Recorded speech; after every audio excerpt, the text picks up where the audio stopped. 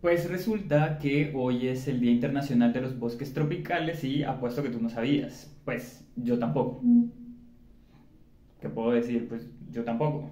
Y en general creo que casi nadie lo sabe. Ya que específicamente tú me digas, Bran, es que yo lo tengo en un calendario puesto y cada año lo recuerdo, pues muy bien por ti. O sea, excelente. Esta fecha, el 26 de junio, se conmemora desde 1999.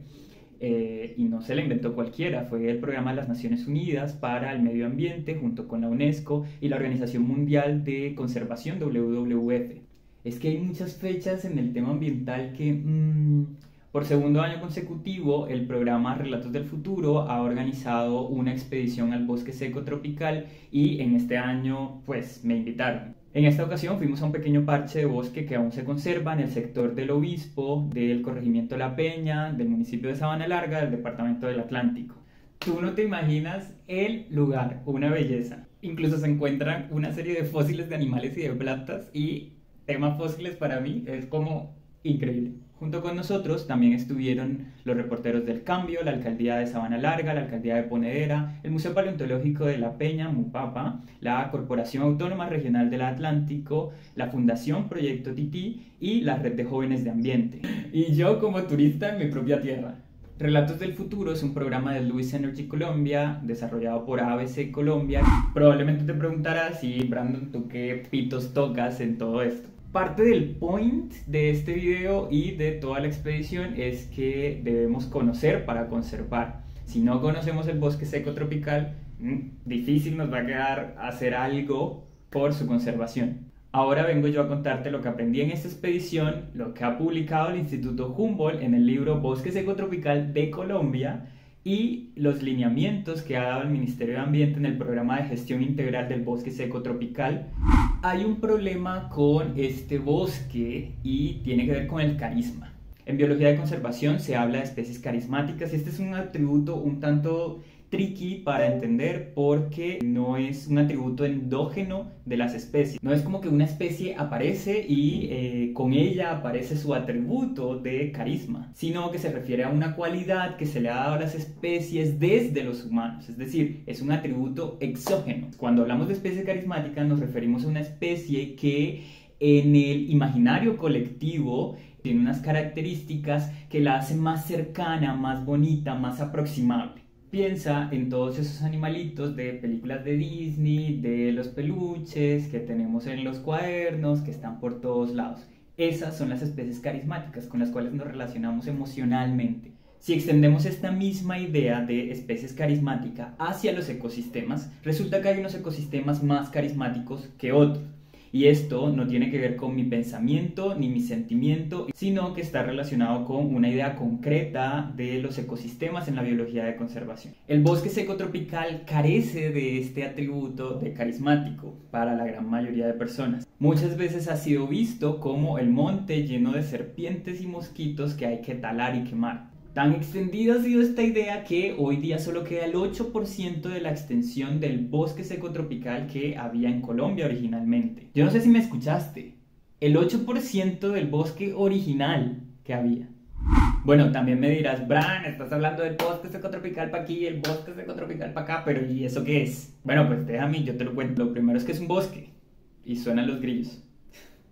Y es que parece para niños de kinder, pero tú ponme cuidado. Si te pones muy picky con la información, podemos tener al menos 100 definiciones distintas de lo que es un bosque. Sin embargo, en este punto podemos pactar tú y yo que vamos a hablar de bosques entendidos como un ecosistema en donde la vegetación predominante son árboles y arbustos y podemos echar para adelante. Pasa que no todos los bosques son iguales y entonces se han hecho otras 100 distintas clasificaciones de un bosque y nosotros nos vamos a quedar con una en específico que es muy funcional. Esta clasificación tiene que ver con la latitud y el clima, es decir, con la posición geográfica del bosque en el mapa global. Según esta clasificación podemos dividir los bosques del mundo en por lo menos 4 grandes regiones. Tenemos los bosques boreales extendidos en la parte norte, tenemos los bosques templados extendidos en Estados Unidos y Canadá, Europa y Asia, así como en algunas partes del sur.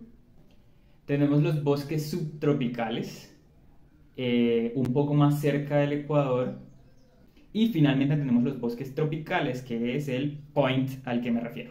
Pues adivinaste, estos están ubicados en los trópicos, y trópicos hay cerca del Ecuador, tanto en el mal llamado Nuevo Mundo como en el Antiguo Mundo. Ahora, si nos quedamos con la idea de bosque tropical, estaríamos cubriendo el 45% de todos los bosques del planeta Tierra. Demasiado. Entonces debemos pensar una segunda clasificación que nos permita llegar a características más puntuales de los diferentes bosques que hay. Y es que los bosques en el Amazonas son muy distintos de los manglares en el Caribe. Así, una segunda clasificación nos lleva a poner el seco al bosque seco tropical, o en siglas BTS. BST. Entonces, un bosque seco tropical tiene unas características que lo hacen distinto de otros bosques. Se distribuyen aproximadamente entre 0 y 1000 metros de altura sobre el nivel del mar. Mantienen una temperatura de 24 grados Celsius, lo que lo tienen en un piso térmico cálido, pero la temperatura no es igual dentro y fuera del bosque. La sombra que genera la cobertura del bosque crea unos microclimas de menor temperatura. ¿Te han dicho eso de que aproveches los momentos de abundancia porque vendrán días difíciles? Bueno, el bosque seco tropical tiene muy claro esto. Tal vez lo más importante tiene que ver con la marcada estacionalidad de las lluvias. De allí el nombre. No porque sea un bosque sin agua, sino porque las lluvias tienen 1 o 2 periodos muy marcados durante el año. Y la otra mitad del año, el bosque se mantiene en una sequía constante.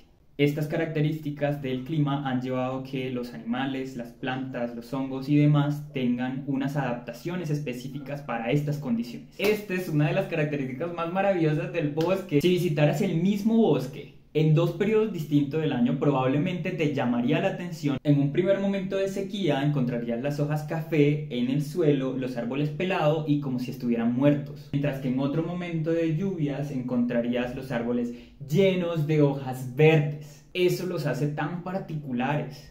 Entre otras cosas, esta visión del bosque como poco carismático ha permitido el avance de la frontera agrícola, en la que ciertas personas han talado, quemado y parcelado el bosque, en un afán de civilización de la tierra, como lamentablemente se le ha llamado a este proceso. Civilización de la tierra, como si eso tuviera algún sentido.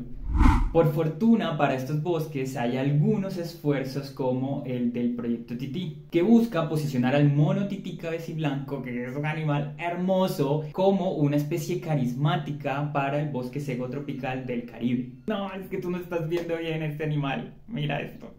En el fondo, este esfuerzo no es solo por conservar al mono tití cabeciblanco, sino a el bosque seco tropical en general, y por tanto todas las especies que viven en este. Es que aunque el bosque seco tropical no sea concebido por muchos como el ecosistema más carismático de todos, este presta unos servicios ecosistémicos de suma importancia. Servicios como si los ecosistemas estuvieran para nosotros. Pero esa discusión la dejo para otro día.